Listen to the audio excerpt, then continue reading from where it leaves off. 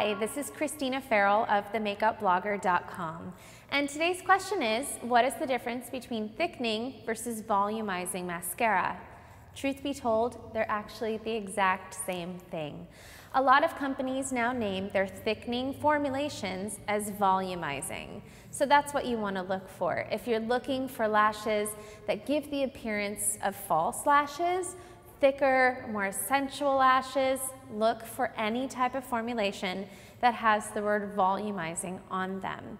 Once again, thickening and volumizing is really the exact same formulation. My name is Christina Farrell of themakeupblogger.com, and thank you so much for your questions.